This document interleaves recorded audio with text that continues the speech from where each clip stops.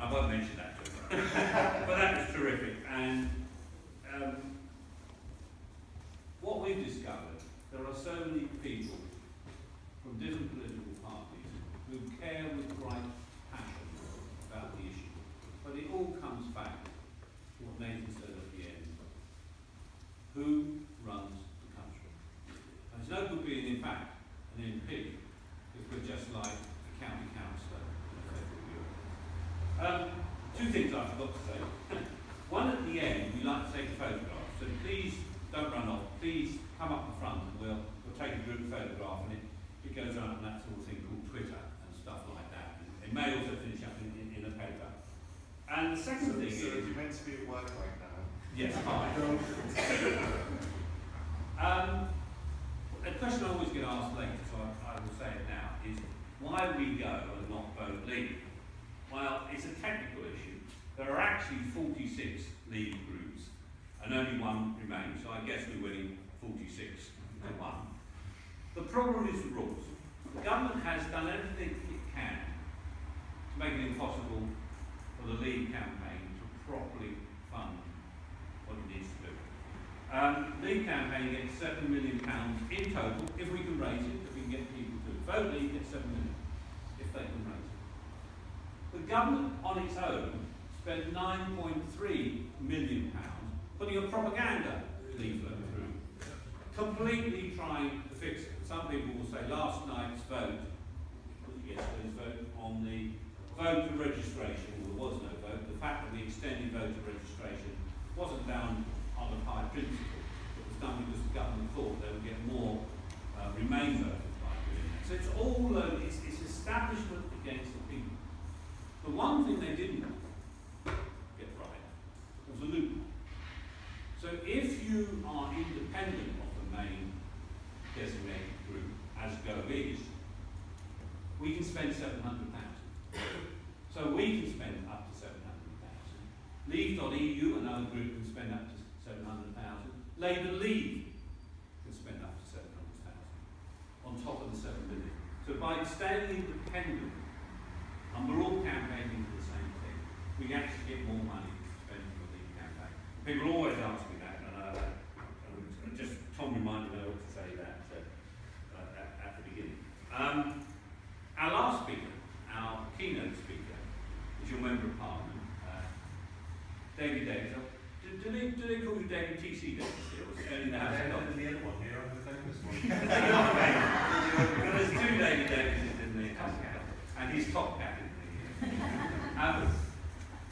he is one of, there are two sorts of MPs in the House of Commons, and they are on both sides, not one party.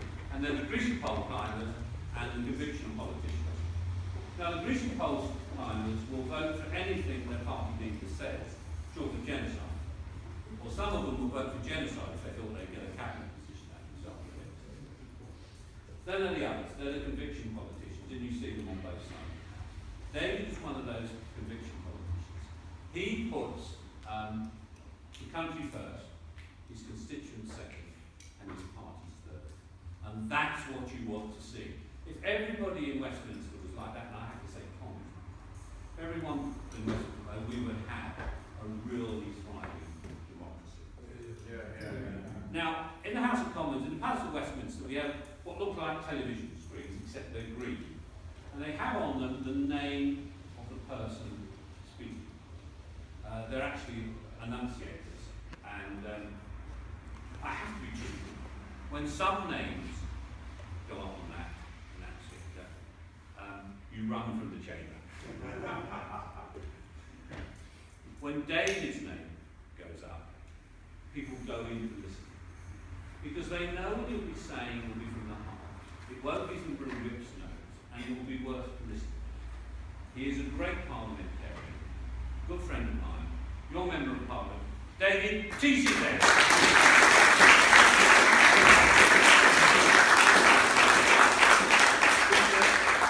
That wasn't a bad introduction, wasn't it? I think it is an old friend going back a long way, but can I just assure you, we don't mind if it's Grassroots out or Vote Leave or Leave.eu, any of these organisations, because we're absolutely committed to this as a matter of principle. We're working with every single group And there are a lot of us in this room who are working very hard at the moment. And it would be a huge mistake actually to single anyone out, but I'll make that. And I've got to say, Callum Soap has done a fantastic job.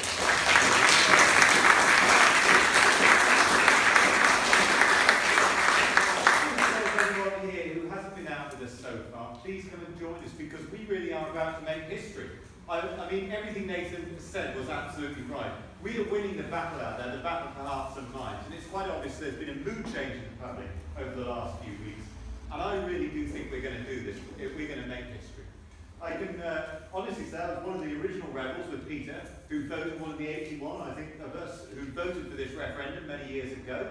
We got there in the end, but I can trace my own scepticism back to the 1990s, just before the Welsh Assembly was set up. We had a big meeting for candidates and people who wanted to become part of the Welsh Assembly in a room in Cardiff. And a German came along, and he worked for the European Union. He actually worked for one of the delegations that represented one of the German states. And he said, I won't do the German accent because somebody will think I'm being offended.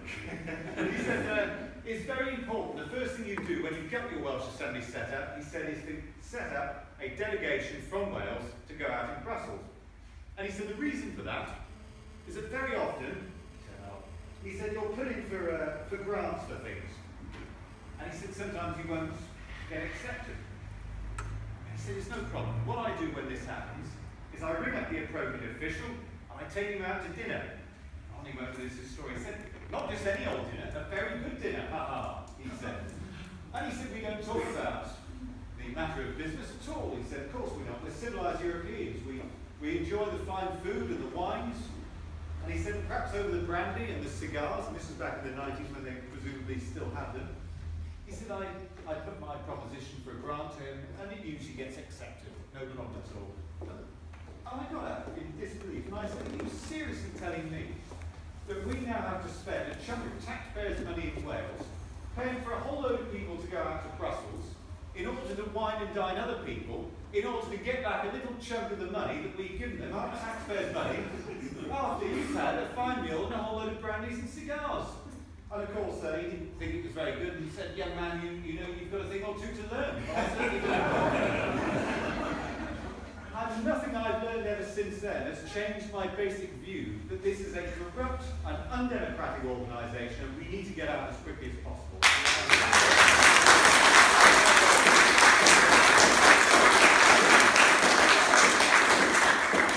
Go over everything that's said tonight, but the £350 million a week is an accurate figure. That is what we pay to be in the European Union. Yes, we get some of it back. They tell us what to do with it.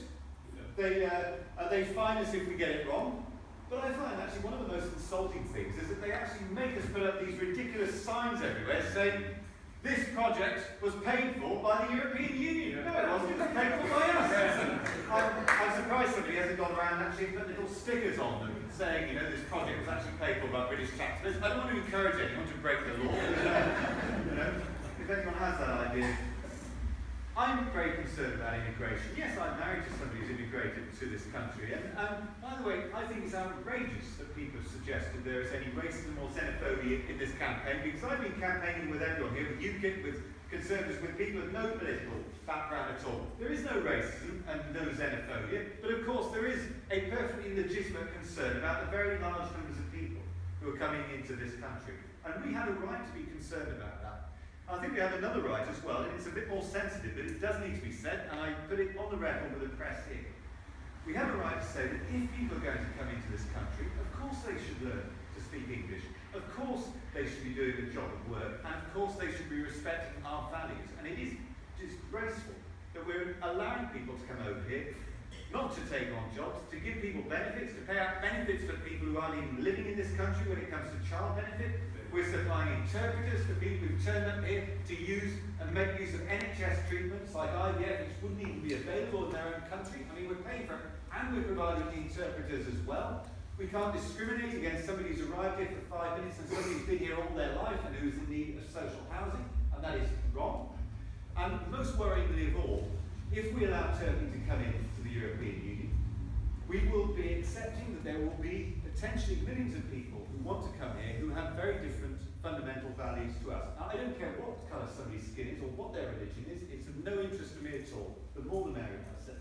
But we have a right to expect that people understand that there are fundamental values in Britain.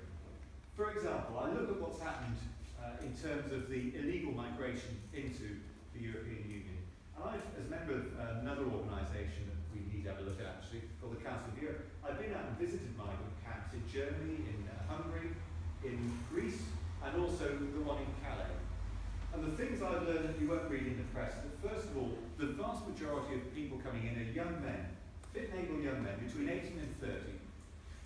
And if they're really fleeing war and the rest of it, you have to ask yourself, well, what's happened to their wives and their mothers? Why have they been left behind?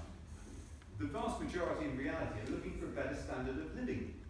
And they're coming from countries which have very different values when it comes to things like women's rights. And that's why we see the most appalling situations going on, not just in Cologne, where thousands of women were sexually assaulted by groups of men with different cultural values. We've seen it in Sweden, where women have been told in one city that their safety can no longer be guaranteed when they walk the streets. We've seen it in towns in Germany, in one place at Pocking in Bavaria. The school wrote to parents and said, in future when your daughters walk around, can you ensure that they're modestly dressed at all times, because some of the newcomers here do not understand their right to walk around with bare arms or whatever. So people are being asked to change the way that they behave. Women are finding their own freedom to wear what they want or to walk where they want, being restricted in order to avoid what are called cultural misunderstandings with people coming in here. I think it's outrageous, and I think we're perfectly within our rights to talk about this. Can I say, actually, I met recently with a group of Muslim women from London who said to me, you must do more to raise this issue, because the women who are suffering here are women from minority communities, in some cases the Muslim community. And they said the real racists are the ones who are stopping you from raising this issue. The real fascists are the ones on the left who are preventing us from raising our own concerns.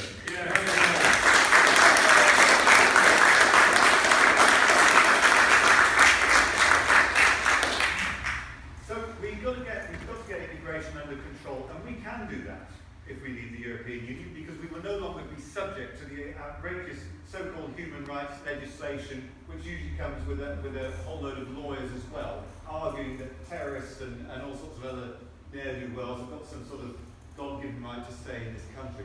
But the most important thing for me, of course, is the issue that's been mentioned by so many others, and that's about democracy and sovereignty. I believe that if people are elected to pass our laws, they should be based in this country. If the laws are affecting Britain, they should be made by people who are based in Britain. And I believe that it's a good thing that every 4 to 5 years, I have to come round, I have to knock on your doors. You probably all think, oh no, not him again, what do you want on the television top? You look at the blue rose, I know I've seen it happen. But the reality is that it's a good thing that politicians have to go out and ask for their jobs every 4 to 5 years, because it concentrates our mind for the rest of the period that we're in office. The European commissioners don't have to ask anyone for their jobs. Nobody even knows who they were. I mean, you mentioned Lord Hill, was it? A British commissioner, apparently been a member of the Conservative Party for 17 years. I've never heard of him, I don't know who he is. Wouldn't recognise him if I crossed him in the street. You don't know who any of these people are, and yet they have so much power, making more than 50% of our laws according to the House of Commons Library. So it's time that we got control, once again, of the people who make those laws. And the only way that we can do that is to leave the European Union. It's not a vote against other European people. It's not a vote against other European countries. It is a vote against, frankly, big business, the unions, the people, the powerful NGOs who are able to lobby within Brussels. It is a vote against the political establishment of all parties, not just in this country, but in countries across the rest of the European Union, many of whose own peoples are crying out for the same referendum that we're having at the moment. And most of all, it's a vote to get back control of our money, to get back control of our borders, and to get back control of the people who make our laws. Now, Nathan here mentioned Henry V. What a great hero he was, because you probably didn't know this, Nathan, but he was actually born just across the road in Monmouth Castle. I didn't know that. And he was a great British king. I mean, the man of Wales, I think I'm Welsh. Don't you know I'm Welsh? Was one of the quotes from Shakespeare. I'm thinking hard now. But he was a great British king. And you were right about the archers. I believe there were 8,000 or 9,000 on the British side. Most of the marchers, most of them coming from Monmouthshire and Herefordshire as well, to be fair, and at least 30,000 on the other side. So you see, there he was, surrounded by his European enemies, with people telling him that you can't possibly win. And he inspired them by making a speech where he told them that if they went out and fought the next day, St. Crispin's Day, they would be remembered for hundreds of years, not just Henry V, but Gloucester, York, and all the others who had taken part in that battle. Now, Davies thinks very quickly back to his days in school. I believe that it went something on the lines of this. An Englishman who lie abed shall curse the day they were not here, and hold their manners cheap. Not sure what that referred to. Well, say he speak, who fought with us on Referendum Day. I think we should take some inspiration from this. And when people tell us it can't be done, remember, the polls are now saying it's 50-50 all the way. We've got 10 days to go. So if you're not already signed up with Carol, please come and see us afterwards. We're going to be out there again delivering leaflets. We're going to be canvassing. We're going to be manning the stands. We're all going down to Cardiff on Sunday, where the Stink from Top Gear is coming to grace us with his presence at midday. We've got 10 days left to change the course of history in this country. Come and join us and be part of it.